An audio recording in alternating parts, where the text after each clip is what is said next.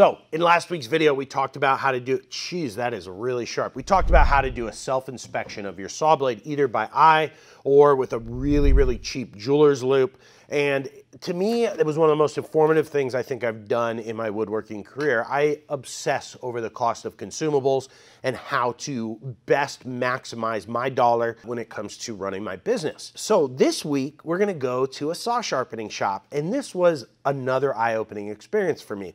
I had so much fun playing with machines that I've never had the opportunity to see in person before. I always kind of thought I knew how it happened, but I didn't. And watching it happen in person was amazing. So I'm gonna take you on that journey with me. We went to go see my friend Mike at Central City Tool Supply, and I have no financial affiliation with him, but he was phenomenal at his job. So if you're in the western half of the United States and you wanna mail your blades into somewhere, this is a great option for you. It'll be down in the pinned comment and the description. So let's head up to Santa Maria and see how my color changing Carhartt vest works.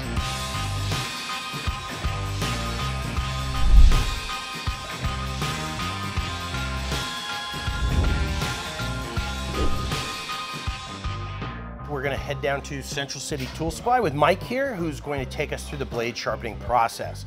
Mike, thanks for having us. You're very welcome. We're gonna start off by laser engraving our blades, which is really cool. First thing that happens when you come into the shop is your blade's gonna get laser engraved. That's gonna allow them to track it through the sharpening process and really give information to people on down the line. So now that we've laser engraved the blade, we're back here in the shop, which is, man, guys, this is a really cool place. So what's our next step, Mike? So now we're gonna clean and inspect the blades. Awesome. All right, let's head over to the ultrasonic cleaner.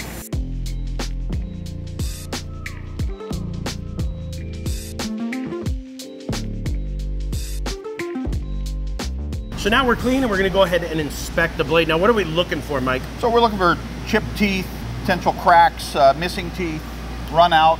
Rounded corners, yep, all that good stuff. All right, and what is this machine? This is a optical saw inspection stand. So it uses a camera with a fiber light, and we're gonna zoom in and try and look at some of these teeth.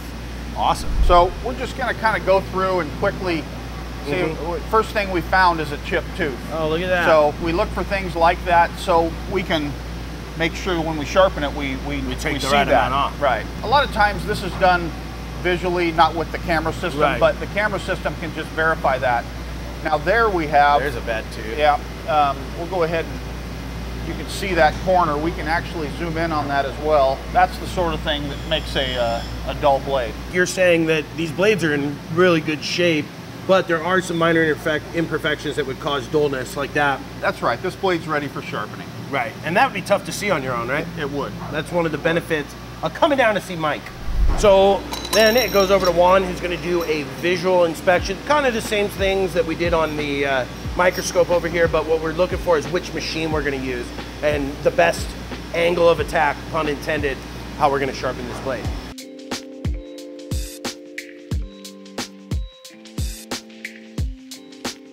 So then we're gonna check the ATB and check for high-low and make sure that if there's difference in the teeth that we can correct that when we're grinding.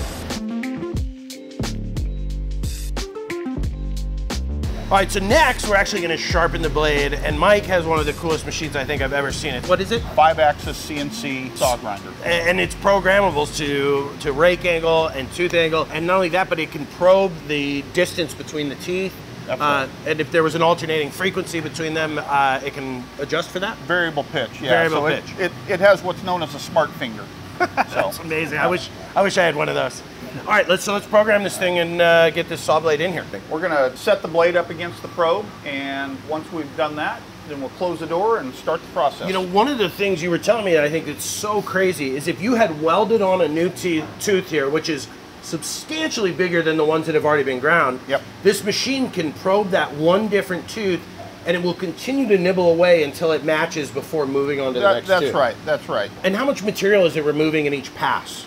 In this case, on the face, we're removing about 4 thousandths, on the top about 10 thousandths. Wow, so just a tiny amount just to get us back to sharp. That's right. That's incredible. After we programmed this thing, and as a guy who was very proficient in using 3-axis CNC machines, it was mesmerizing to watch how this thing could do every aspect of the cut without changing anything.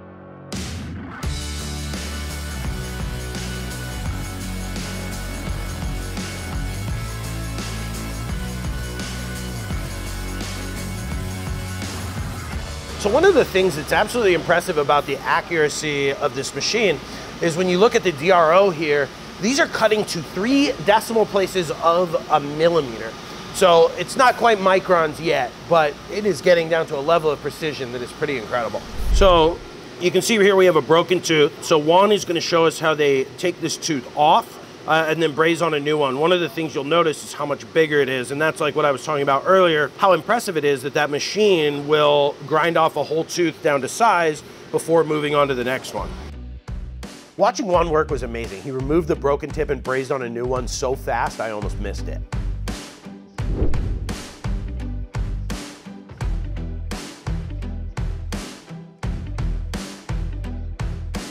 All right, so it is done. If you want to come in and check this out, and we'll do one more inspection to make sure that it's complete, but other than that, it's ready to go. How long did that take, Mike? That took about 9 minutes. Wow, that is incredible. After the final inspection, it was time to dip the blade in wax and get it ready to be shipped off or picked up by the customer. So we just finished the 24 tooth ripping blade, and it won. This came out amazing, man. What do you think about these CMT blades? Oh, they're great. These CMT blades are amazing. No chips. They rarely come in broken.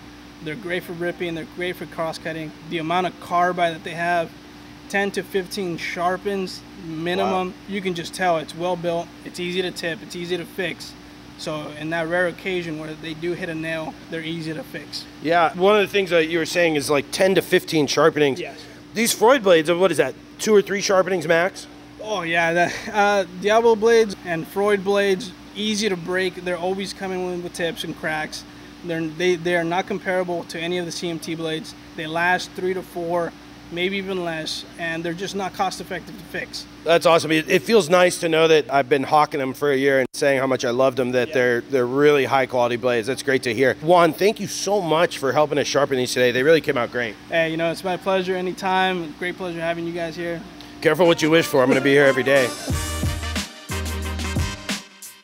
Don't forget, there's a discount code and a link to those blades down in the pinned comment. Watching these guys work was incredible. The process was so fast and efficient. I think start to finish on each blade was maybe like 15 minutes, and the sharpening machine was amazing to watch. But if you want to talk about cool machines, they had these $500,000 machines that just made spiral router bits and drill bits. And while we were there, we got to see them make these bone drilling drills that were super long with a perfect hole down the middle. We got to see them cut the spirals, and it had a air hose attachment on the end of it. Simply an incredible process to watch, and the precision that was needed was beyond anything we can fathom. We're talking about getting into like nanometers.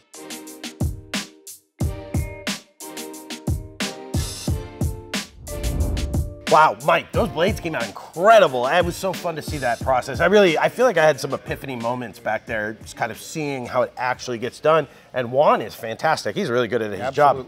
This isn't sponsored, but Mike was so generous in having us here and sharpening our blades. If you need to send your blades in somewhere that you know it's going to get done well, Mike here will take care of it. All of his contact info will be in the description and the pinned comment. He also has a ton of construction and woodworking, landscaping tools. Great shop here you have, Mike. So thank you for having us. You're welcome. Really thank you. Such a blast, man. Enjoyed it. Yeah, absolutely. That was just amazing. And look, my vest is blue again. Amazing. Guys, if you want to go check out Mike, I highly recommend. Him and Juan did a phenomenal job sharpening our blades, and if you're within shipping distance, definitely a great place to send them. If you want to check out those CMT blades, they're like 35% off, plus another 10% if you use the discount code in the pinned comment. Couldn't recommend them more. Phenomenal, phenomenal saw blades. Thanks for watching, and if you want to support the channel, head over to the Katz-Moses store, pick up a dovetail jig, a stop block, or an apron. Have a wonderful day. Stay safe in the shop.